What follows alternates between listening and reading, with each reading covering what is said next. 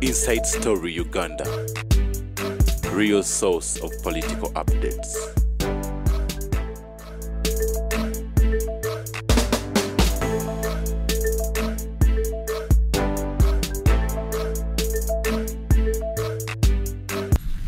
Nganze we nagamba bwenchi ayina kadi yange ya DP ya 1980 10572 ngina. Kati boboga nti member waffe soko solidly orage obwa member bwe. Tu narrative etambula etya kuba kakati twebuuza tugenda kutandikira nze njagala nnyo okulwanisa abantu aba battocha because we've been victims. Ekyo ekintu kyonoonye government tokirabanga.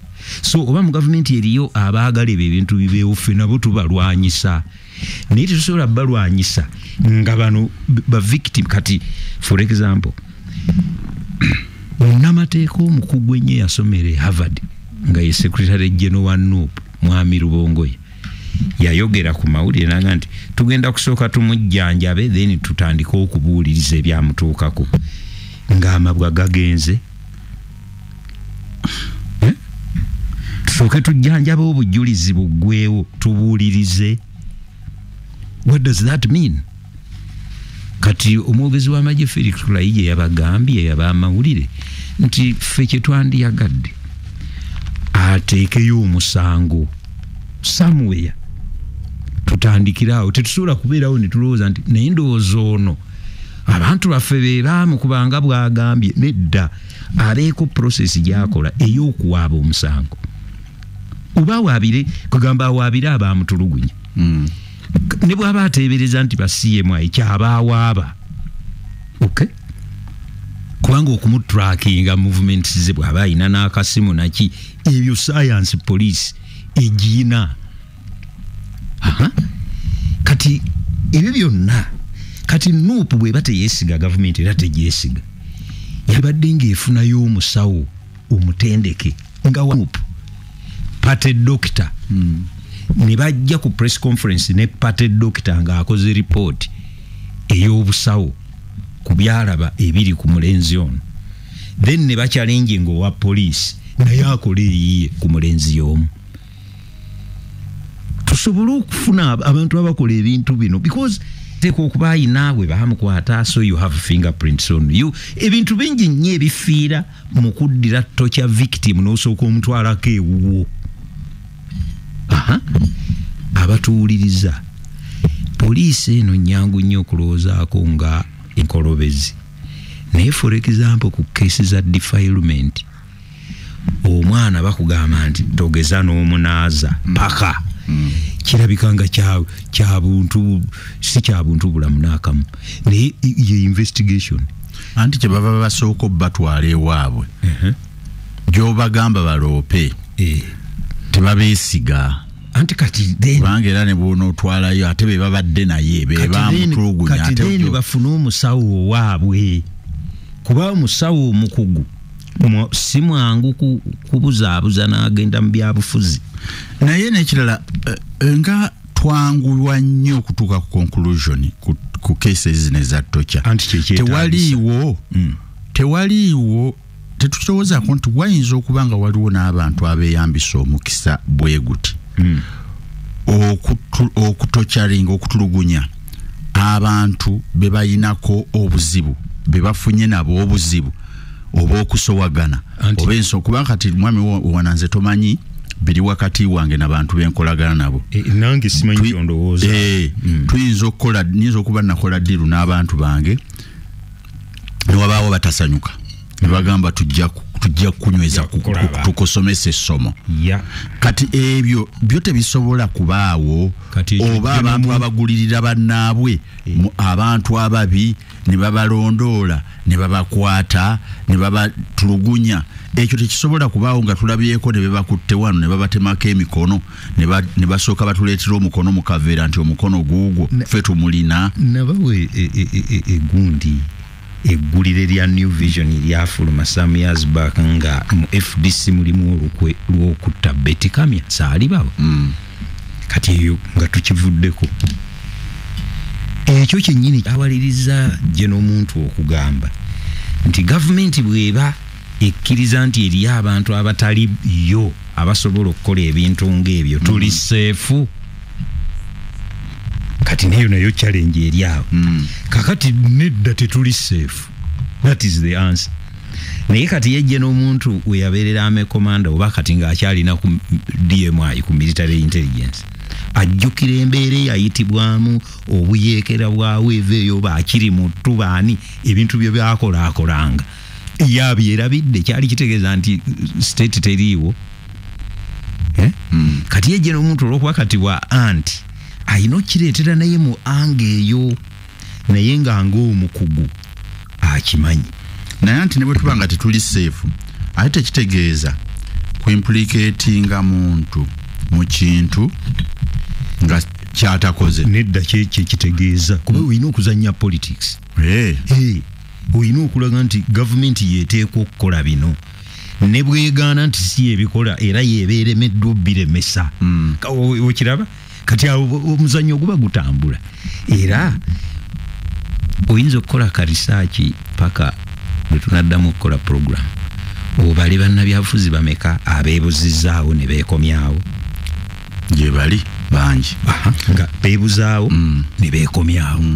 N'abeerwaza omuntu ye yennyini yeerwaza n'aba mulwadde. Nze waliwo kansala omusijja mwogera wano eddwaliro we baazijajabiranga nga we bamujjanjabira. Olukwe n'alukola bulungi nnyo n'agenda mu ddwaliro ne bamuteekako ne gundi kanyula ne bamuteekako drip ne bamutwala mu kanso n'ateeseza ku drip naye nga kyali kipange. Kakati ebyo bibanga nabyo bisobola okubaawo. Kyobola banze ngamba nti government ziramu kye nayogera. Government kiri mu interest yo okunoonyereza conclusively ku cases ezifaanagana bwe ziti. Bwe kibanga ddala si kituufu nti agencies za government mu case A size zabadde involved, kiri mu interest yo okunoonyereza okukakasa bannayuganda ne bategeera amazima okusinga okubeera mu interest y'oli aleesa amawulire ago. Era kiri mu interest y'okunoonyereza ne ku cases nga agencies zo ze zisiiwusa empisa ne zibikola. Era nakyo n'okimaliriza bulungi ne tumanya n'okumanya kiki ekyaddiridde. Kati gavumenti akavuyo keerimu kankakubuulire ordinarily mu nkola entuufu poliisi eyina okuyita yemwesige eyina okumuwa summons. Omanyi kyekitegeeza mu ddembe ly'obuntu omuntu ate gwe mwatulugunyizera mwamuyise kati ebyo byonna nuupu kubana be eyina abagezi era bwe bakisabirira bwe kiba poliisi emukwate ng'ebuuliriza bye yayogedde kibakolera. Kakati kyobula Kulayiye Brigadier Kulayiye yagambye nti nedda tukolagane bulungi onawaabeyo omusango tutandikire ku ekyo. Kakati ngabo tugambye nti ebintu bino byajjidde mu kiseera kyekimu. Oyinza n'okwebuuza nti gwolowooza abagezi bwe biba bitegeke abagezi ababitegeka baba tebakusinziza amagezi. Bwe biba bitegeke ng'abamu bwe bagamba kuba kati omuntu akugamba nti yes yakitayimize bulungi kubanga wadde bano babatadde naye tekitegeeza nti gavumenti eri exonerated era ekyatulugunya abantu kati n'abapya baabano. Kakati bulijjo mu kati Sewanyana ne Segirinya babatadde ate eno keesi ya tto kyange ekola ki kati eyingirawo mu bintu bye batusomera nti naye kiggwerawa kuba eno yonna bino bibeerawo naye kiggwerawa kuba eno excitement. Let's assume nti gavumenti bagiwaayiriza kati tugenda kuggwerawa. Nali ku programu wano nenjogera mpola nti bannange omusajja gwe bayita Kakwenza twamulabye mu bifaananyi nga alina abantuntu alabika ali lonely yeetaaga mukyala we. Nenjogera wano ng'asaaga nti oba external security singa esobola okupangira omukyala we oba ne family ne bamwegattako eyo gy'ali ne bwe kiba kyetaagisa balabike nga abatoloka wano bagende bamubeesebeese. munaina agenda okuwulira nga story fuluma nti famire ya Kakwenza yakubye gavumenti y'ekimmooni negende mwegattako. Of course kirirayikire nti era aba security be bakikola. Naye ne bwoba ogamba nti ba security si babikikola, toyinza gamba nti wali kutulugunyizibwa kubanga ngamba okutwala famire ye, ngamba omulala yenna ataligwe nti kubanga omuntu already alabise ayina enkwagulo, ayina ebiwundu, tocha gundi obubonero bwonna obw'okutulugunyizibwa bumuliko. Kati oyinza okugamba nti ne bwaba security si yetulugunya abantu bano, naye waliwo ababakola ki, ababatulugunya. Omutulugunya ki? Kati ebyo byonna bya gavumenti okunoonyereza, okutulaga. Bw'obaba nga waliwo akabondo akazanya firimu mu ngeri efaanagana bwetyo nga kalina ebigendererwa tukamanye. Okyajjukirawo ebidomolo ab'NRM t-shirt. Njagala kusaba Fred Enanga atukomezeewo fayire eyo kuba babakwata. Era bwe babanga bammwe gavumenti be bakola ebintu bino nabo tubamanyi. Bwe babanga waliwo abammwe ababikola naye nga waliwo n'abeeyambisa omukisa ogwo, ne wabaayo n'abalala balina akabondo kaabwe nga kakola ebyo okutuukiriza ebigendererwa byabwe, nabyo mu bituteere ku mmeeza byonna tubimanye, twawule bano baani bavunaanyizibwa kwani, bano bavunaanyizibwa kwani. Naye okwogera obwogezi ndowooza tekijja kuyamba, oba okwegaana obwegaanyi tekijja kuyamba. Gavumenti erina okumanya nti agiwaayiriza teyeetaaga resources. Yayogera bwogezi kati mwene mufana kino naye ate gavumenti bwebeera nga abagiwaayiriza, kubera gavumenti efaanana n'abagiwaayiriza era bivaako buvindika nti abantu bajja kwerabira oba ddala kituufu batya. Kakati ebyetoolodde okuteebwa kwa Sewanyana ne Seggirinya baganda baffe abo, okusooka twagala bayozaayoza bannange ekkomerere y'omwaka omulamba n'ekitundu n'omusobyo olunaku lumu si ddungi bannaye. Kalube lunaku lumu mu kkomera muyogeyoge nnyo, mwebale okubeera nti musobodde okuvaayo n'obugumiikiriza, kuba abantu abamu bettira mu makomera naye mwe temukikoze.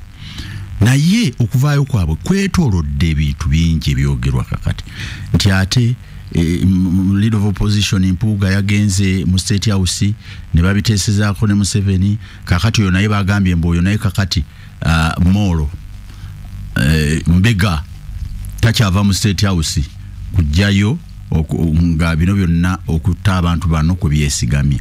Abalala ate Robert Kyagulanyi teyasanyuse, tanaweereza statement yonna eraga kuvaayo kw'abantu bano. Abalala in fact Honorable Mpuuga, Right Honorable Mpuuga yagenze ne mu yawandiise ebbaluwa erabula olupapula lwa monitor okuluwaabira singa baba tebakoze bye yasabye nti bazze bamuwandiikako ebintu ebiki ebikyamu nga ne kino mwekiri. Kakati abantu bano okuweebwa bailo mu court. By the way, Mpuuga yabadde baloya babadde basatu. Nalabye Honorable Segona, Lord Mayor Elias Lukwago ne Honorable Mpuuga. Nalaka yabaddeko. Kakati simanyi Mpuuga ne bwabanga waliwo enteeseganya ezaakoleddwa wakati we ne President Museveni mu State House nga bwe boogera, ng'enteeseganya ezo ziruubirira kukkaanya ababaka bano bateebwe. Kibi ekyo kiba kikyamu. Atakyagala akiwakanya nti Mpuuga olwo mubi, tugambe nti ye yabadde tayagala bateebwe. Sookera eno teri kyakubira ddu bantu abo nga baagalwa bwabwe kufuna bail. Bantu abo baani abakulembera Nuupu. Ate si bonna. Kubanga omugaso bw'ogamba nti yabadde laddu kyabakubira ddu, olinga agamba nti waliwo ababadde tebaagala bantu bano bafune bail. Babadde tebaagala kubanga makisi zaabwe ziboogerako ez'obwina alaga nti gavumenti mbi yesigamiziddwa ku bali butafuna bail nga bwe boogerwako nga abayi ennyo batulugunyizibwa biki kati eyo story yafudde that resource story gyosobola okuwandiikira omwaka omulamba yafudde mu ssaawa egi emu kati bagenze mu basawo baabwe already ne babakebera you'll discover nti si bayi nga bwe tubadde tukiwulira okuva mu balooya kubanze siwuliranga musawo ayogera ku honorable Sejjirinya ne honorable Sewanyana okujjako balooya ali mu mbeera bweti era nga bwe kibeera ku honorable Mityana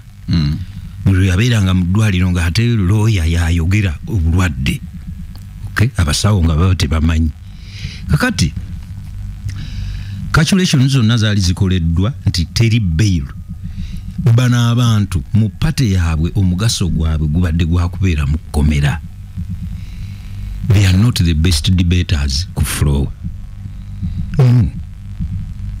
Nkubuulira zisirwa mpalana. They are not the best.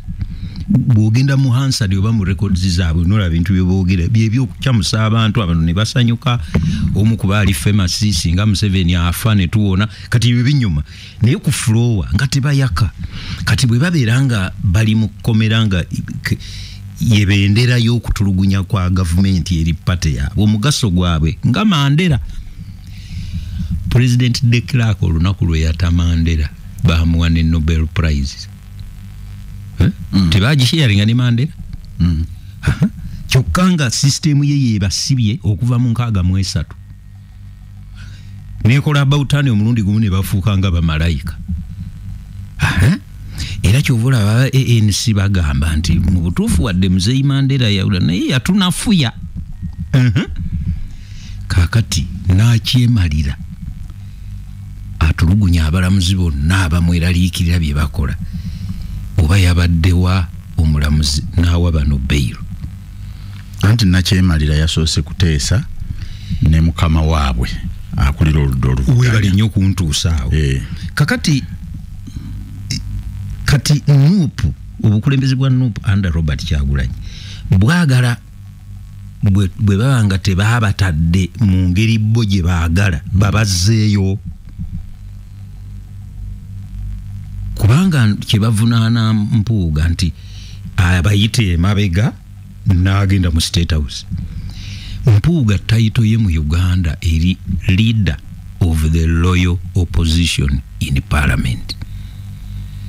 Ye prime minister ow'ekisiikirize. Let's assume nga bwonga idinze nti yasisinkanye president nga agenda eriko kuta ababaka baffe abamaze omwaka n'ekintu nga bammiddwa bail. Let's assume nti bwe baakoze kati ekyo kikosa kitya ba MP abadde mu kkomera ne family zaabwe ne pate yaabwe. Where is the injury? The injury is in one area.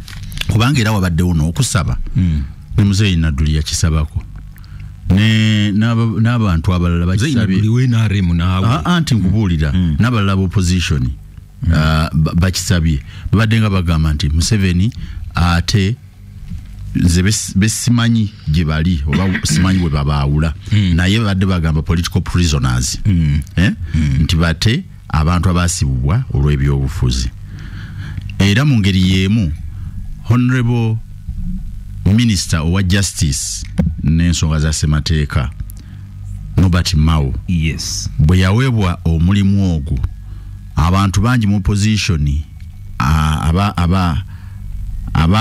abataasanyuka naye bangi abaasanyuka era ne bamutuma ne kino nga bamugamba kakati nno teesa ne gavumenti eta abantu baffe era nalabako ne maama wa Sseggirinya ng'agenze mu ofiisi ya ndoza kwaliko n'abasewanyana naye basinkana Nobert Mao ndoza ojjukira era nga bye bamukolaki bye bamugamba nga ye minisita wa justice kakati ekibuuzo ne kibeera nti kati ate bwe wabaawo okutegeeragana oba enteeseganya zonna ezikulembedde okuteebwa kw'abantu abo nga wabasooseewo ntegeeragana kiba kibi lwaki tukifuula ekibi kubanga n'abamu kumwe kye mbadde musaba omweso bana abasaba era bagambako mamma oyo kale atugambye tinagenda kati tukutunulire tukulabe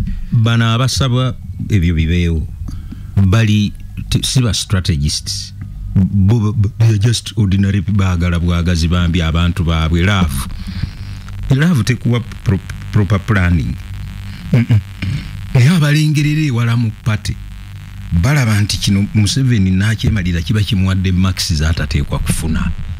Era nalabye ne Honorable Namboze ne Honorable Dr. Bwanika Abed balidde Matereke ku programu ya TV era ensonga yasibusaawo ate nga bombi bannuupu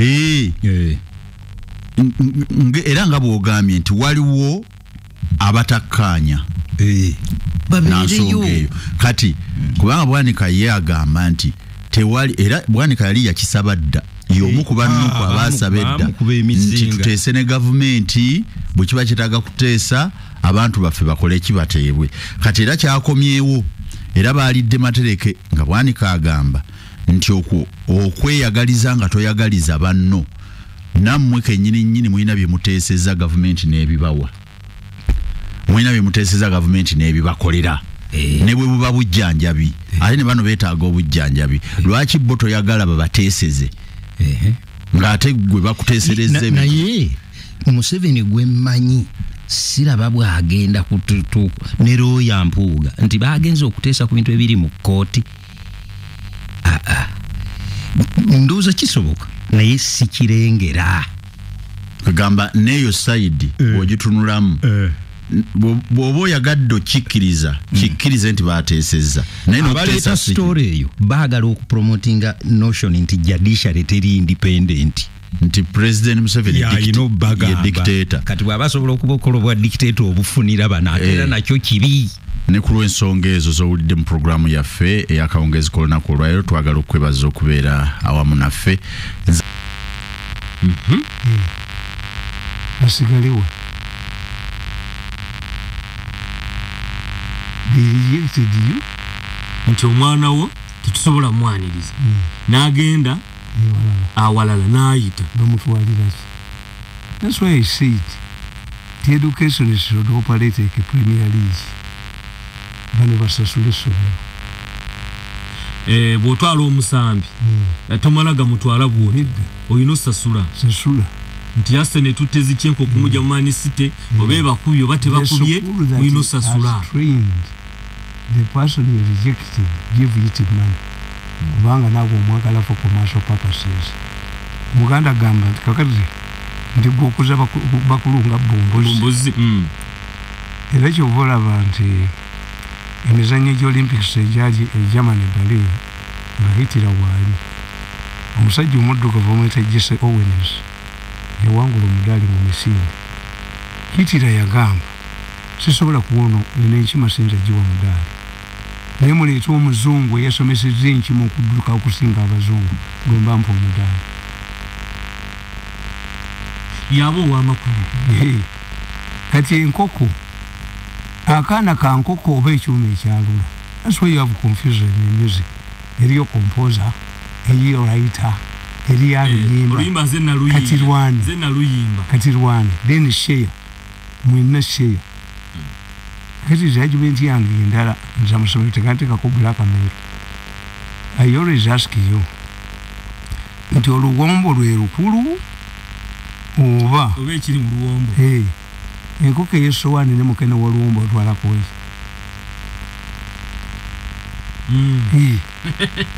waliyo omusomesa yenna tekinologi eyassa obwongo bw'omwana wo ateekemu obubwa obugezi kati eyebuddo tewali baagudde under the same teachers. Look what a hospital. But dokita omukazi gwe balemesezza okuzaala n'afa. You struggle ate okumulaba gwaleese bano bafulumya mayiti ate gwoyingiza the same hospital. Kati nze omwana munnange kyendaba mu masomero ago 1 nti amasomero gana agabagagga gavumenti yali gavuddemu omwana kyafunye mu ssomero ly'abagagga ne bw'aba musiru two things one associating and future leaders that applies to Europe nti singa omulangira w'Ebungereza alina university mwagenda okusomera abawala abalungi abagagga batwalayo abaana baabwe these are future leaders nti President Museveni bwe yajja kufuga Uganda yali amanyi b'entale Kyamate ne Dar es Salaam dominated the government yali abamanyi ba associates be so kakati bw'otwala omwana oyo two essomero lirina facilities kakati abamawulire ba Uganda basinga obungi bakomentinga ku soccer kye bamanyi hockey bamumanyi cricket bamumanyi volleyball bamumanyi golf bamumanyi golf gundi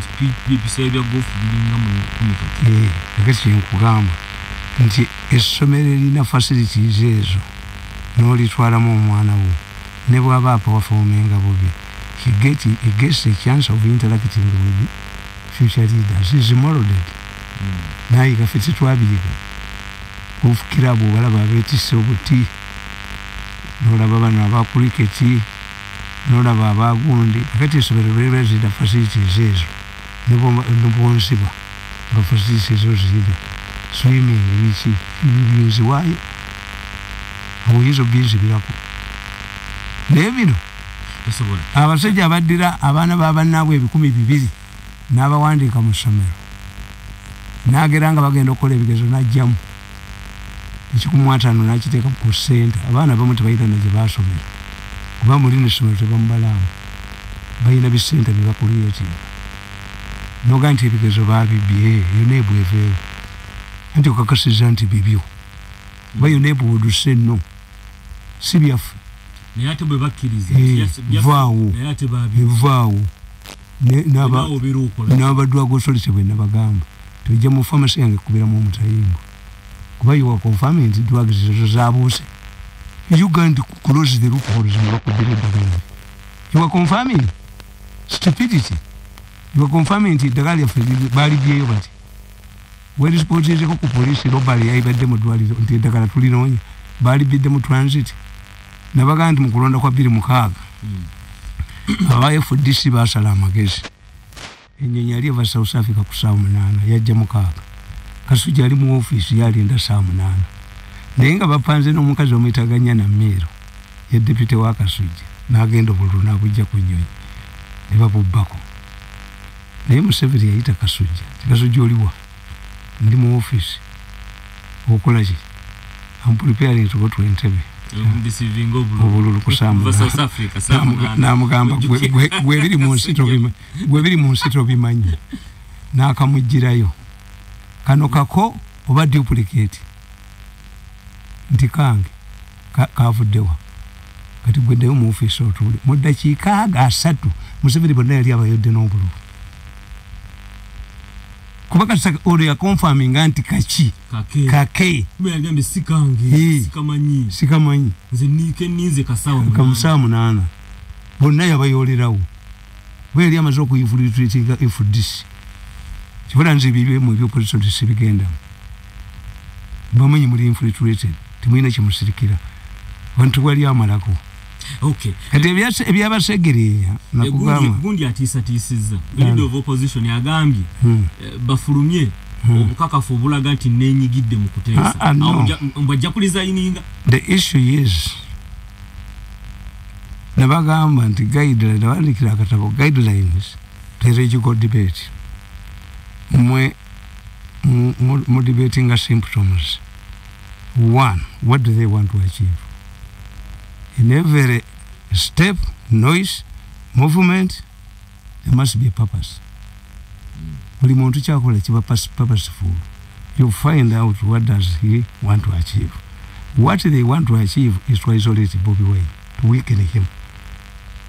Bino byonna babikola kwekutula ku principle wa.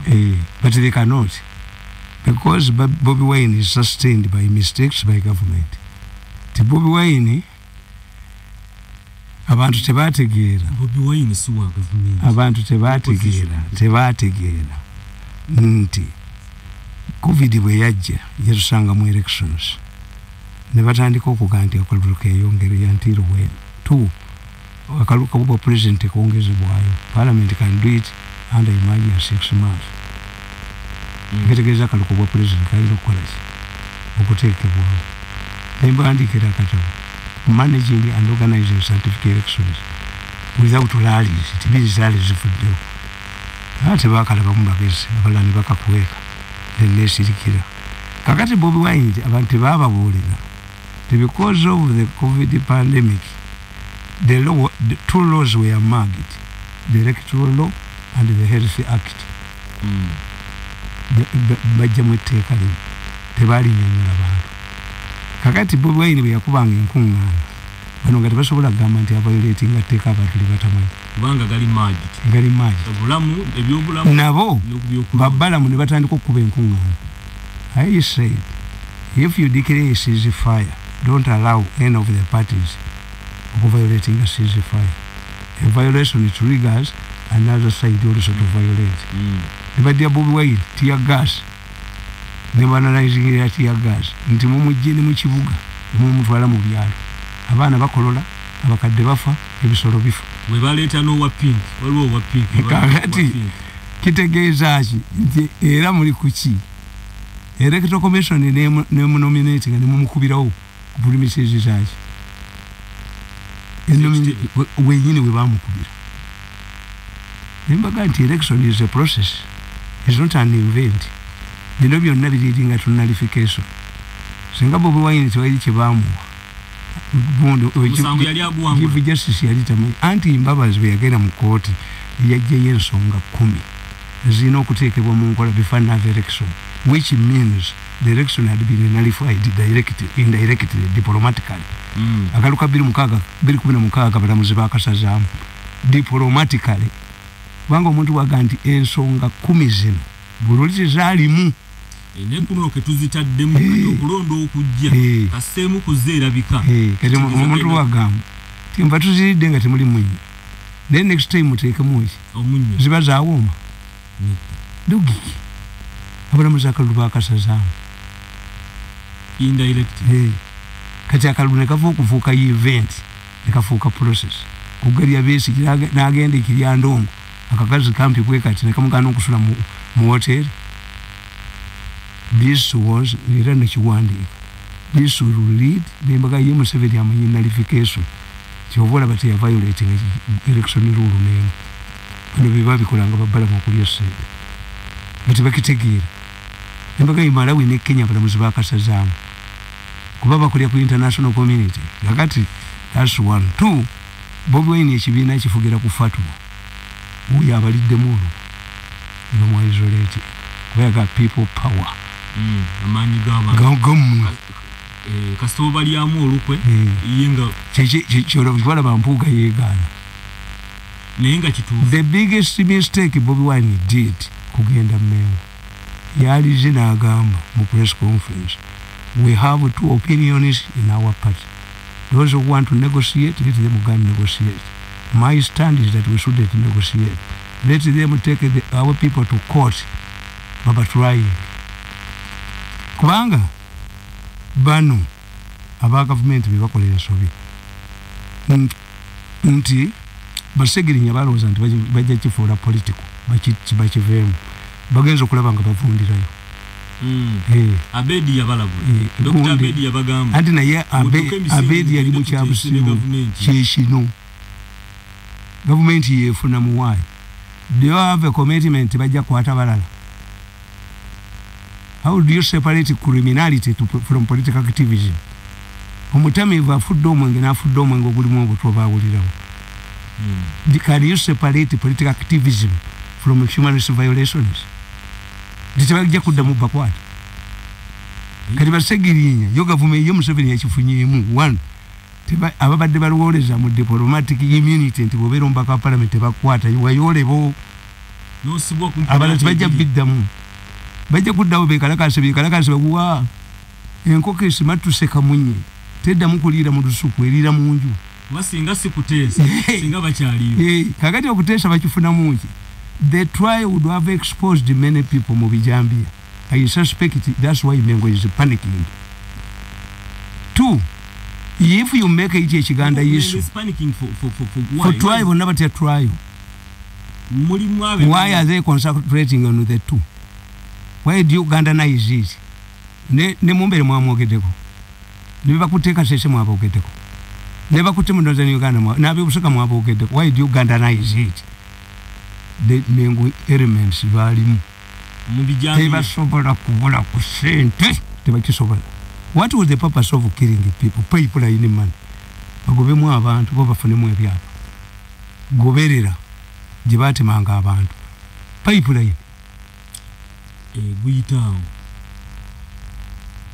Era gwe kikutegeeza nti abakola ebintu bino nabagambye to the biggest, the most important decision Museveni has ever made in appointments is to appoint Magambo. What side? Ya changes ebintu. Akulu yatta buli kimu. Akulu was part n'empapula z'amawulire donna bakolagana ba mafia. Nti look, twafuna okutta abakazi was arrested. Zibepankira kuwangira embayola bonna. Musimu kabwe gonna nengakwata. Nakwata egi. Kibamukubirako n'engiteeka mu byuma byange. Nitandika okuba monitoringa. Era waliwo mikwano gyange abasecurity nabawa. Basanga omusajja nga yeefudde mukubi w'amataffaali Kisubi nga ku akawunti ayinako miliyoni 7. Naye tebampaako. Waliwo banka nga babasajja abatemu bayina mu banka miliyoni $7. Kuba bakwatanga abakazi abo ne bakozesa ebyensonyi 4 days ebifaananyi ne babiweereza. It had a foreign element. N'abawuliriza bonna n'abaali e South Africa n'abaali luddawo bonna nabateeka mu byuma byange nga mbawulira bye boogera. Omusajja yalina machine. Nja bikuleetera next week. Masimu tojja gasoma naye olaba omusajja machine gyali ayina. Nga bwagamba eddakiika 5 ziba 5. Bwagamba eddakiika 10 ziba 10. Bwagamba eddakiika 8 ziba 8. Ikitegeeza he had a digitalized machine. They were sophisticated. Tebaaliba. Ne tufuna abaliisa n'abagungu. Kuba bazudde y'amafuta emboko neevu kati yeefunza n'akuba abantu. That's an African psychology. Tetwagala kusasula. Ne tufuna wave ey'okutta abakulembeze b'obusiraamu b'amasheke who was arrested for murder. Omusango baagufuula terrorism. Terrorism is a serious offense. It depends on every country. Tebavayo bonna. We are they charged with murder. Terrorism bali bateze bomb. We baguttira. Basireti atonies. Era mulamuze yagulimu nga wamaanyi nnyo owinye $1 kozi bamupreparinga for chief justice. Acquitted all of them. Bonna baba ekitegeeza eno center yaki. Abakola ebintu bino bali powerful. Kabonero kalaga nti bamaanyi. Nembaga nti ebijambiya kitatte bali bamutwala mu court. What happened? Bamutwalira ku njegere. Ab'ebijambiya babakwasa. Ne babatwalira mu court e Masaka. Nga sibe tebali kompingu tebaliko kinna kimu. Ne batuuka mu court ne badduka. Nga bapoliisi ne bakuba amasasi mu bbanga. How did these people continue running? They knew tujja kuba mu bbanga mudduke. And when you know security, basala amagezi ya powerful people. Nti e Masaka wali emikolo 3. Ssaabasajja Kabaka yali mu lubiri olw'enkono. Ng'ekaka eri omukolo presided over by Makubu ya Mengo element. Nga ne Masaka mulimu omukolo omulala. Which means security was spread. To justify kooti obutakuumibwa. Naye Ssekikubo baamutwala batya? Ssekikubo baamutwala batya? Ebanga security yali spread all over. Yes. Anti babakaga nti tetwayina. Tomusange Kayenja, Masaka. Abakadde mu kooti ya Masaka. Balabye Katemba atali musasulire. Abasajja be bavunaana okutema abantu ebijambiya. Bafumuse mu kooti ne badduka. Abaserikale ba prison bakubye amasasi mu bbanga. Abasajja beeyongera kudduka. Era beevumbye ekibira ekirinaanye kooti ye Masaka. Where is the forest near Masaka court? A vehicle was waiting for them. One was arrested in Busenyi, another one fled to Kenya. Bobibanga bituufu ero lye ggwanga mwe tuli. ati nkugambye nti abakola ebintu bino bali powerful kakati basegirinya tulayo twalina bakiri mutu wano bakiri mutu bwe batuuka mu kkooti baagaana okwogera why they had been recorded ne badde akatambi ne bakazanyiramu Kayondo omugenzi Kayondo babuuza Kasirye eggwanga nti gwe akatambi kalifaana katya nti kaali ka black ne bajjayo keeru tebaogera ku isu baddamu technicalities because if these people revealed akatambi ne kavaayo big people were involved. And in fact, Museveni prevailed over some people who were excited. That woman in the Bagalo Kuyonda. Yabirimu. Katibano basajja batu ababiri. Baro was antibody. When you look at these people, they use lowly educated Baganda. They use lowly educated Baganda. Bonna. Ti omuntu atasoma addira ekitiibwa n'kifuula protection. Naye ate leadership means exemplary conduct. If you are an MP tebamukwata ng'alaga mu parliament, tebamukwatira mu parliament, but is your level. Bw'asoma fuluma bakukwata. Kakati omuntu atasoma look what the two. Bano ababiri ne ŋŋanda akola ebintu byebimu naye muyigirize. Era ye tebamukwata. Ŋŋanda bamugula n'avuma kadaaga. N'aleeta n'akubalale abapoliisi ne beeyambisa omusa ne bakuba tiyagasi ne batunda. Ŋŋanda muntu waabwe.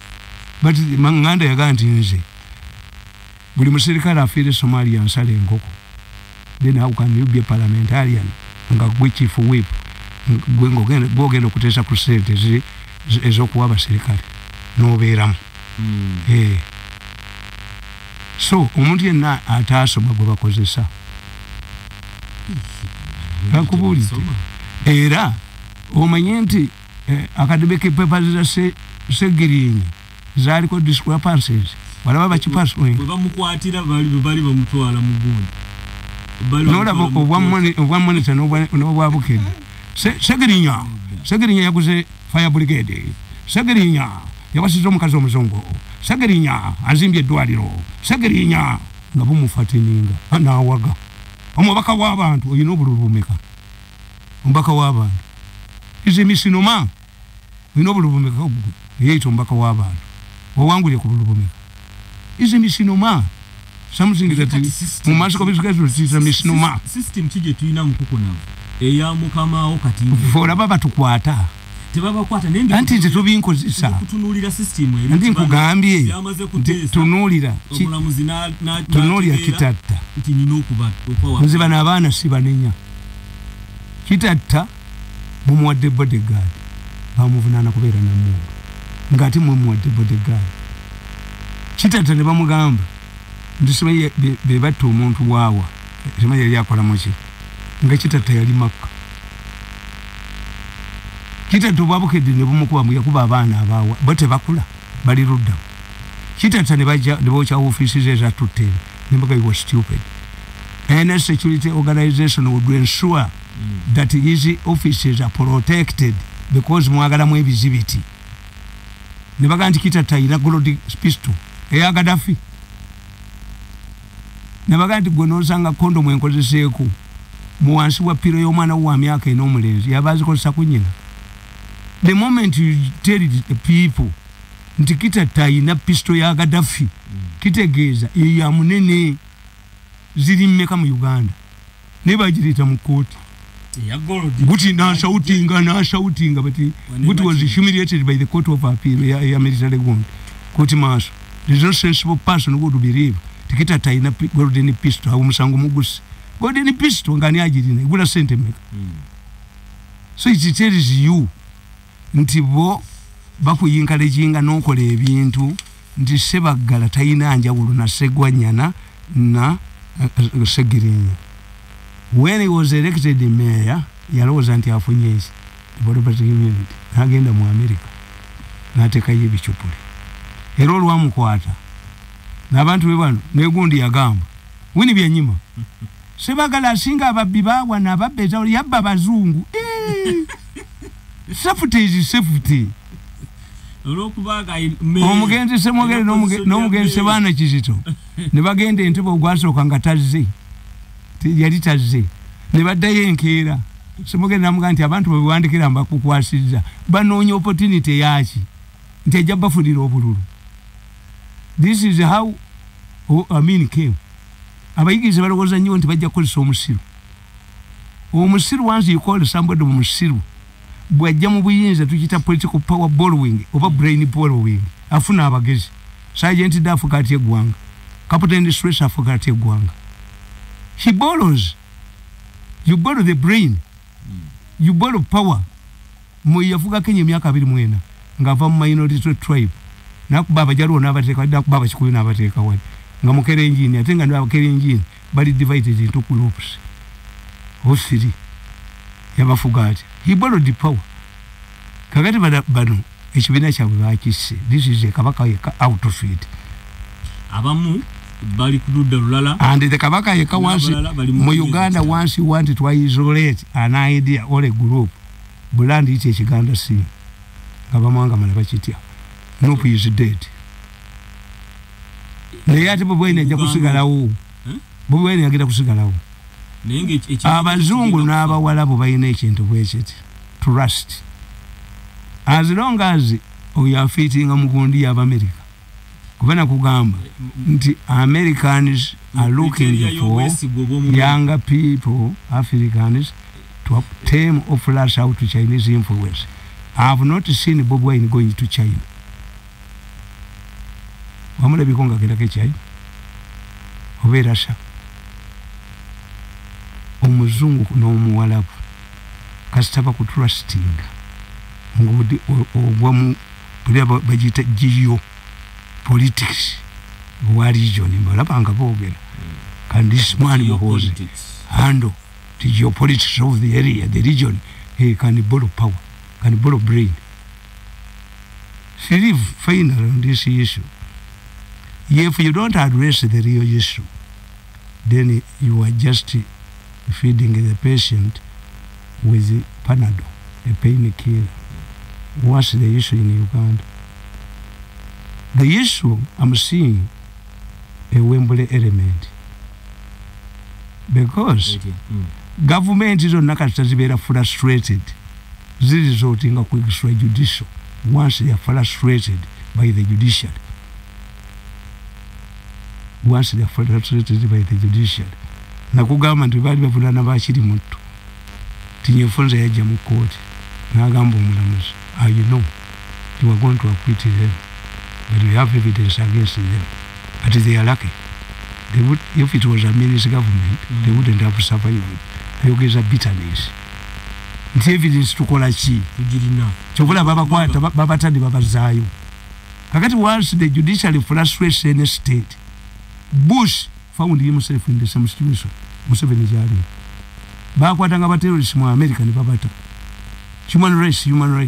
What did Bush do? Bush opened up security prisons in Eastern Europe. Ngaba Obama baga tugenda kugala ogatana be. Jatwala aba terrorists. Batuka kutaka li America. Kye yakola n'atunula ebbali. Ne bakuba Twin Towers, bakuba America. Tebakyusa. Human rights tebabivaako. Era kyovula ba Bush talina security head n'omugwe yagoba. Ekitegeeza Bush yalinamu element ya Wembley. Why did Museveni resort to Wembley? Nga babbi bonna kooti ebata. Nakozesa extrajudicial. Endulu ne zivuga Kayanja. Teri muntu yali afunye popularity nga Kayanja. Yayitanga mu bantu ne bakanyuka sente. Kayanja ekyamukola obi kugenda Mengo nga ayambadde kanzo n'enkofiira yo n'omuggo. Endulu ne zivuga. Omujaasa obikola. Omuganda very excited. Very excited. Ncha Wembley ne bagijjayo ne bagituweka mu gundi mu police ekireka. Omuganda very excited. You a professor najja kugala bindi. Yono Mirundi nalinga musajja munene. Ono lwachoya yakuba amasimu kule. Yo nibagulumiza omukulu w'ekika. Olumbe ndo yemereza na yemere muli wajanja bakumulwadde gwe. wajanja bomulwadde gwa nabuuza omusajja waffe nabuuza omusajja waffe omukulu w'ekika namubuuze kwe baaliira namubuuza ebyenkima ng'abimanyi ne mubuuza gwasaba emmotoka bwe tofunanga bazzukulu bagula mmotoka mu famire yo temuli agula mmotoka yeetaaga ssebo pick up naye mwajjira n'embuzi ennamu n'embuzi enfumbe ne kuleetiza bbira ye muzzukulu ogozza okwabira olumbe bamuyitaano si ye kigundu ne mugala boono mu nkima mulimu amusigame fono gwajjidde okwabiza olumbe tuyina nakabogo tuyina bikagokago tuyina eyammande mbuliro naagwawo kakati mmwe bwe munaatandika okugulumiza ebyo omuganda mwangu okunywa nti abamawanga mala tebabigendamu no oba babigendamu lokali tubataddeeko attention tobibalabamu abakozi b'effujjo nabagamba teri muwesitaani ajja ku scene of crime ono akulya poliisi mu Kampala ayola bodaboda z'abantu omulabako ng'avuddeyo bano abaziyola be bakuba ebifaananyi gano agazitikka be bakuba ebifaananyi wanodde the lwansi bw'omulabyeko ng'avaayo ono akulya poliisi mu Kampala wa traffic olabye avaayo why doesn't he come out to be celebrated atyo omwasa omutwe naye gano gegayola n'ogalaba nga gayola n'ogabuuza naye n'olubuto ya justifying ebyobusiru the efforts you are doing to impound border borders are they the same efforts you use the police uses to apprehend criminals motoka tezibeerawo ng'ezisomba bodaboda zibeerawo zaabwe birole ebitugundi baana babakuba bifaananyi babakuba bifaananyi Wembule factor ne yingide mu kukuna anti element factor Wembule factor wenjirabiramu I'm seeing a government that is frustrated by the judiciary. Anti kakati go webuzi I watch these people say Mirundi does not talk about kidnappings anti state yeche yalikoze nti fetu mututte uyu fetu mututte two bobo ogere security take why do they become kidnappings iwakite mujira mukabanga ya police nemutwala omuntu muina no defense ku cyane neka kati obalaba nti ne Kenya era vice president yagambi a police wewe buyinza okubira ku nyama kubona bali frustrated by the judiciary nani yagironda anti betia international community bichi anti nkugambi define the difference between a political activist and a criminal bawuli wabo notandika ku negotiating a crime using the political lenses everybody will become which abajafuka political activist abirimo kutesa does it mean ndio wanuputabba wanuputa kondo but explain to the population we have arrested this man because of this and this fetu mututte nega agati olaba ndi bwe mukola kalanda style ne criminals abantu baawula criminal na government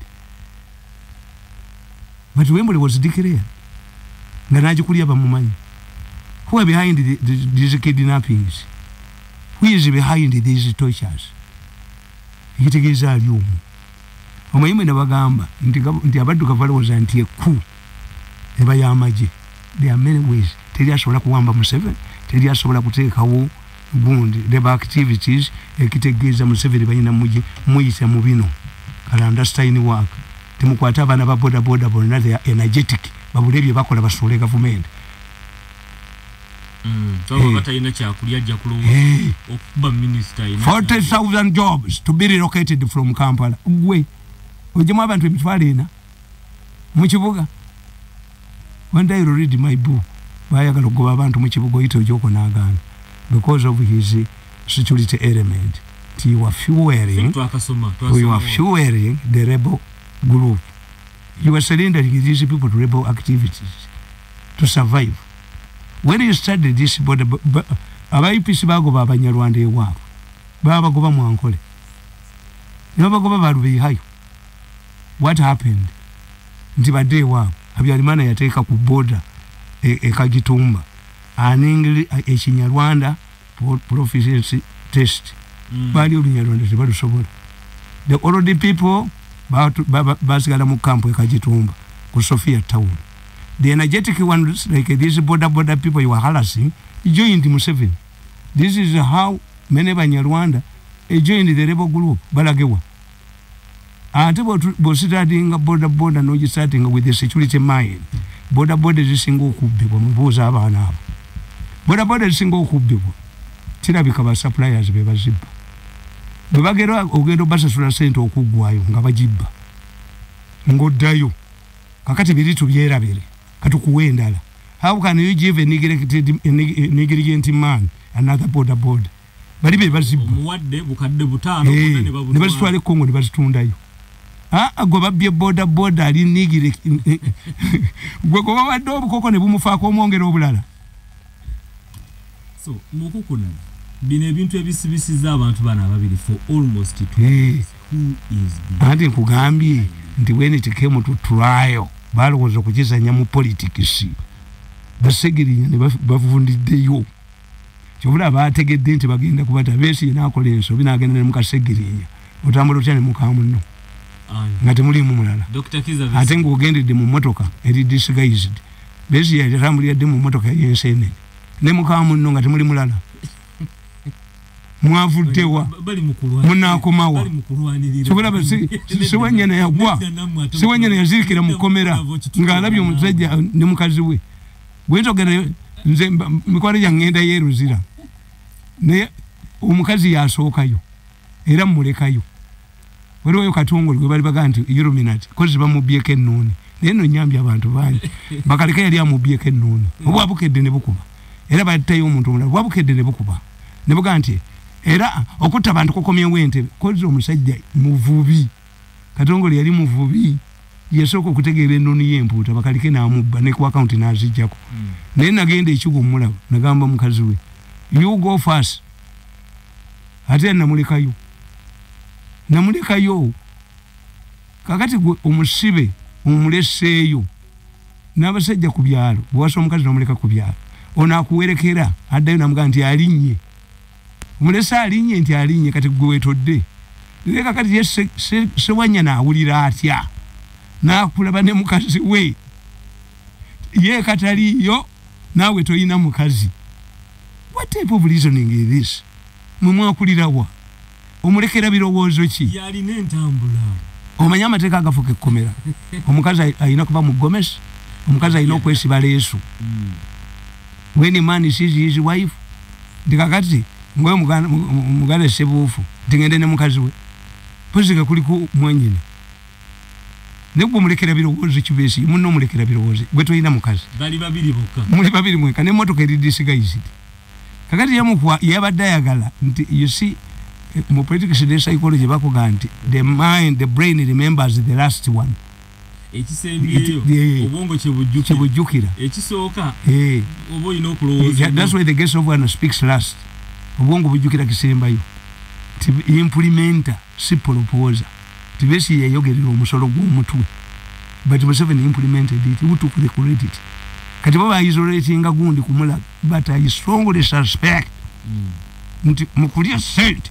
abantu b'emmenga abo mukwagala sente mu bino babadde mu bijambi okumanya nze mmanye ebijambi ebyo kubanze buli gundi zonna nazimfulitulete zonna kubanga nange ndi ku self survival nange so bano boba abaddenga sakulisa ne nakyambadde was exaggerated the real man was silenced the real man who knew the bijambia people jali but was not highlighted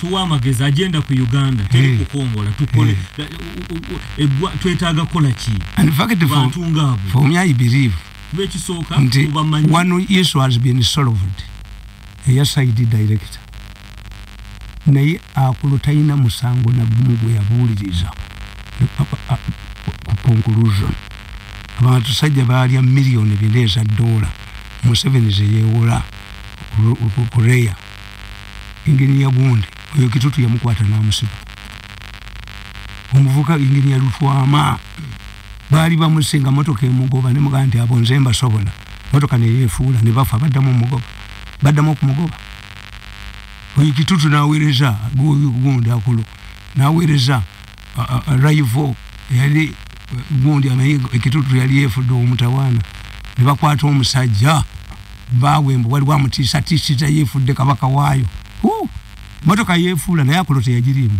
akolo gwe yasindika yagifiiramu abasajja basoma katonda waabwe katufune esimu nabemu obabbiri kakati nze nkubuulira nti Museveni has partly solved the problem. The problem is partly solved by appointing gwe kasitola banga omuntu gwe batawandiika mu mawulire taba waabwe gwe bateeka mu mawulire aba waabwe yaba owaabwe nti Bisopo Kiganda ye yakola divorce bwasooka ne bwonoona omukazi ne bumukuba yakwanya omusiisi wa Chapati bujingo kyali kirala. What's the difference? Wonna divorce naye ono yakubwa nnyo era nakugambye nti fe abakubye abasajja abo eyo gurupu netugikubanze muhoozi ne bujingo basajja bazibu nnyo tobategeera kubanga kati bakidduseemu. Why do you organize or mayorize this issue? Webala okutuweereza Sembata Steven mutunguza Misiri mukama mbuyo mulamusiza nnyo akulo ne batta abantu abawera n'50 naye nga teri keesi n'emu yonna gyoyizagamba nti yiino kwegamba naye awanze mbagenda ne mbaga nti bazanyidde mu kintu naye bekinaagenda kubanga bo future abwendeza bagibalira ku myaka gya Museveni. Oli mwana muto ofunye omukisa ofunye omulimu ng'odda ate mu kutulugunya abakolera gavumenti abakolera Museveni be batulugunya be baagala okusaanyaawo naye batema ettabi kwe batudde nabo bajja kukyewuunya. Sembata Steve mutungoza nti bo kye baali baagala oza nti Museveni ajja kugwa kati ekyokubiri nga muli bo bino byonna tebyaliguddewo singa Museveni yagenda. When a leader goes people get relief. This is what I told you. Timubungereza bakyusa ki mubungereza bakyusa ba prime ministers wabeerewo face endala. Two, when you look at terrorism n'abangereza kasaba abateeka mu bbomu amateeka gaavaawo. Tube atagenda nga kubungereza tamanyi tube zaggalawo. Tony Blair n'aleeta omusajja muzibe blanket yaleeta amateeka amakakali mwemulaba zisiraba nga ni anawakanya muzibe. So I'm saying nti once you frustrate a government, the judiciary frustrates the government. That's why people resort to mob justice. Nti omubbi gwe batutteyo aba ali awo ng'akomyewo ne bamwekubira. Lwasa Mayinja omukisa tugukuwadde yogera. Lwasa Mayinja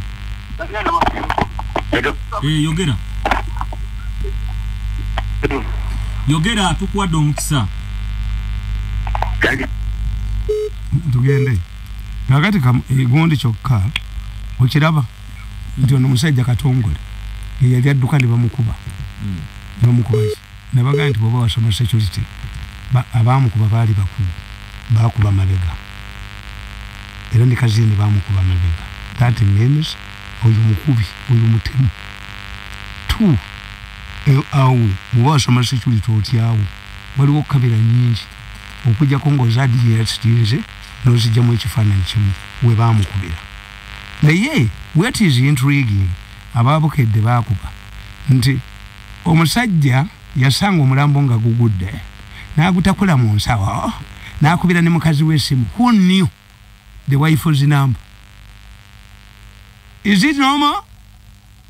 What happens ng'osanze omuntu gwe basse bwe bakwatirawo gwe bakwatira ku mugogo yaba omuntu bukedde nabagamba there is a strong bond between the mafia and the criminals with the print media, with the media. Bajina lolo yabukedde is to divert n'ekikanyuga ewalala ekijjamu bakijjamu ne bakijjamu. Segirinya yabuze motoka Segirinya yali sibayagulebe owabwino sebanyana owabwino inflating you. Because if you're not highly educated, they touch on your nerves. You are likely to think, omubaka w'abantu, eddoboozi ly'ekyabando, nicknaming. I don't believe in this. In fact, abasiraamu bakugamba ti omuntu akuwaana ennyo yola enfufu gimuyire mu maaso asa omuntu akuwaana ennyo aba akwagazaki so unless abaganda abo politics we yabalemera why did you talk about Mumbere? Did you discuss about other Ugandans? Why do you fear the trial? Why was it particular panicking about the trial? Why do you kill the trial? Because the Chief Justice had said, if you don't bring evidence against them, I will release them. Why is this panic from Mumbengo? Why is this panic from Mumbengo? Lwaki kwata innocent mu mpale omusajja naga nti bakusala empalo okwatayo lwaki abemengo bakwatayo katukome wano olwaleero atugoberera agenda ku Uganda n'omukuku na Joseph Tamale Mirundi katugikomye wano n'abebibiina baagaana okuba referendum ku bibiina byabwe. Take me to court, try me. Why was the Katikiro panicking over the trial when this man, the Chief Justice, had given us a lead? If they come to Parliament, I'm going to court, I'm going to release them. Why didn't he allow the government to rule to show that it has no... why was Bokenya panicking? And he comes from Masaka. This man, he habitandika. Bwanika. Where does he come from? And look at him. President Museveni yakwata omusajja kubayita Sembeguya. Mawogola Sembeguya. Namuwa square miles 2 alunde ente embuzi enjeru nga baline Bwanika. N'abawa bilioni 6 embuzi enjeru ziriwo. Mbuzi wupe wiko wapi? Embuzi enjeru ziriwo. Sembeguya embuzi yiko wapi? Bwanika mbuzi yiko wapi? Mwemuwonye ngera gundi kyagambi timulyanda ne bagamba nti you are lucky if your biological mother denies you food for stubbornness, what will your stepmom do to you? If you are panicking now, what if it was a hostile government? Nti botunuli National Security Fund buli ttaka lyonna lye baagula lina controversies ekitegeeza balooya nga banoonya kubba. Assets zonna ze baagulanga zonna tezirina value. Ebyapa byonna era kyobulaba nti yonna Kalema yakwata n'omukazi Bwanga be bannannyini ettaka lino ery'okumukaaga eryerubo n'amukwata n'amushomeriyeeti eyo kanisa ebakulimira ey'omundeebo abe Nakasero be baagitunda ne bagenda mu kooti balooya baabwe basekiboneka ndi Kampala Advocates ne bagamba omulamuzi tekyaki si yaffe tetuteekangako namu ne bakuba ne kubukedde ng'omwawula abadde yayita omwawuli wa wadduse omulamuzi yalikiriza to destroy church. Oyo omusajja n'abagamba nti church ngisomera mutusonde ssente ffe tugigule. Nakalema bwe yeekyusa bwati ne bakwata omusajja wa gundi. Court by Reef was arrested. I fought for him ne bamuta. Gundi, why did they arrest the Court by Reef? After Museveni's intervention, the case was taken back to court. Kakati nga bayino kwata omusajja oyo ayina obujulizi bw'amaanyi nnyo. Who ordered him? Who gave him order to destroy the church? Bamukwata ne bamusiba. These people are very powerful. Very powerful. Tuyinza bazanyiza. Kakati eyo ayo opener but the trial mengo golo n'atiribira. Why do you panic? Tell us why you are panicking.